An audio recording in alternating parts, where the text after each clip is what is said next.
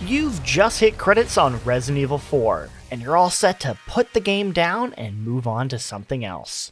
But wait, there's a small itch you feel. New Game Plus is right there. I bet hardcore would be a ton of fun. Plus, there's plenty of guns to upgrade, and Leon would look really cute in those cat ears. Meow. Follow this feeling. Itchy. Tasty. Hello, stranger, and welcome to No HUD, the show all about finding new and interesting ways to play your favorite video games.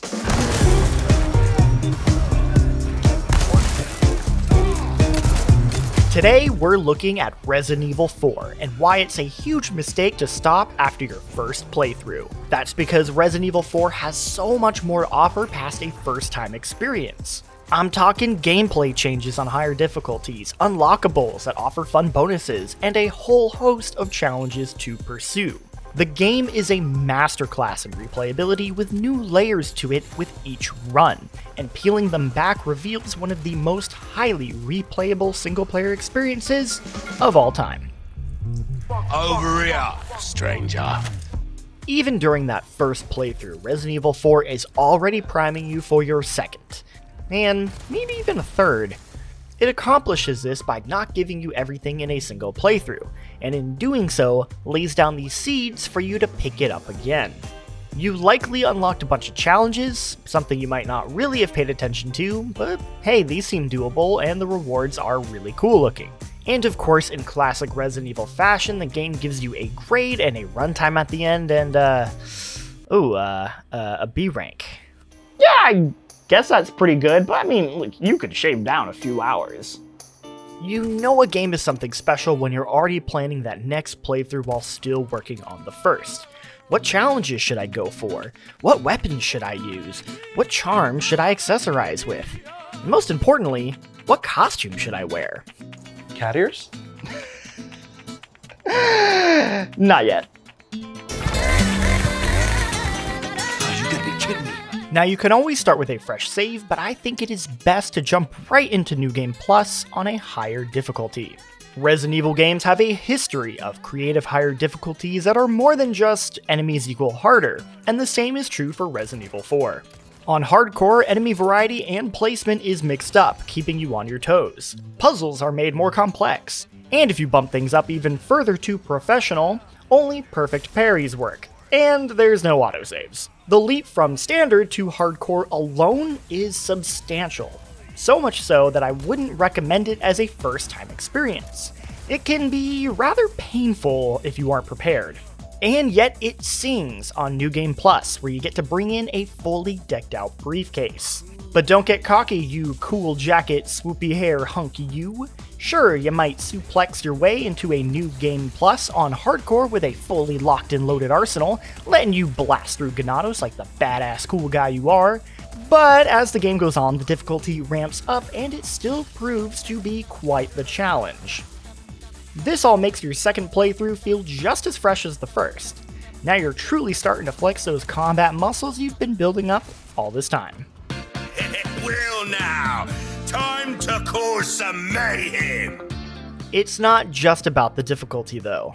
Resident Evil 4 hits you with dozens of challenges that can be attempted and completed during any playthrough. This is where things start to get really interesting, because some of these force you to shake up your playstyle. Most of the game's big set pieces offer a unique alternate challenge. Some are straightforward but difficult, like taking 0 damage during the minecart sequence. Others are a real son of a bitch, like defeating Verdugo without bathing them in liquid nitrogen.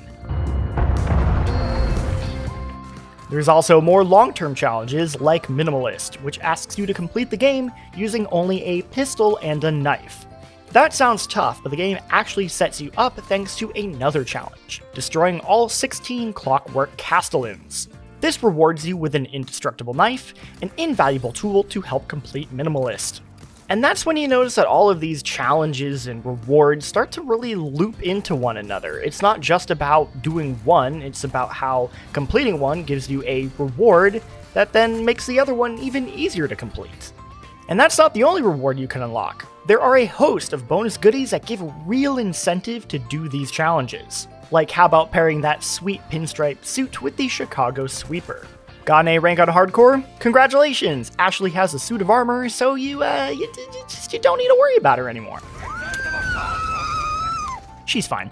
The game has now rewarded you for all your hard work by devolving into some good old-fashioned video game nonsense. I mean, for God's sakes, they let you buy the Infinite Rocket Launcher on New Game Plus. Surely the game has shown you all it has to offer at this point. Or has it? Resident Evil 4 is the kind of game that makes you want to try speedrunning. And what I mean by that is the game is encouraging you to try to beat it as fast as possible, to master its mechanics, to become a true Resident Evil 4 connoisseur. And it helps that the game is built to be exploited in some really, really cool ways. The most striking example that has made the rounds is the ability to skip the game's infamous opening village by shooting the church bell tower. But it doesn't stop there, as this game is filled with little details like this. There's almost a, if you can imagine it, the devs probably thought of it type mentality here.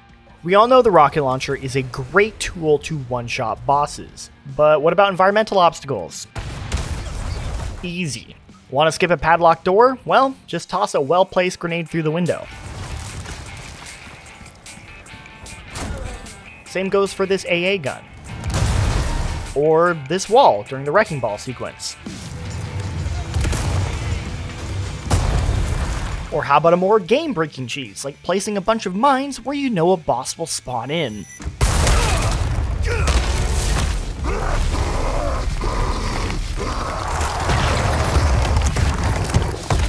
These are all really silly, and a ton of fun to do, but they also serve a greater purpose as an important tool for the game's ultimate challenge, obtaining S+ rank on Professional.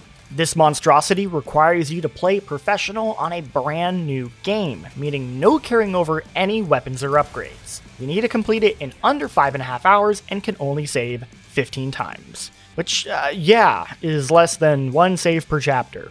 Accomplishing this run is no small task, requiring you to employ every trick in the book to pull it off. In a way, playing the game multiple times on New Game Plus, learning the encounters, and mastering the combat has prepared you with the knowledge to succeed. Plus, completing those other challenges helps as well, because you get to bring in any bonus rewards you unlocked, such as Ashley's invincible armor, the unbreakable knife, and the Chicago sweeper, which gets infinite ammo as its exclusive upgrade. Meaning you can make things a little easier on yourself. It's still really hard though, but it's all worth it. When Hunnigan finally bestows you with that coveted S+, you're rewarded with a sense of pride that few other challenges in gaming can bring. But even more importantly, you're finally given those sweet, sweet cat ears. What do the cat ears do again?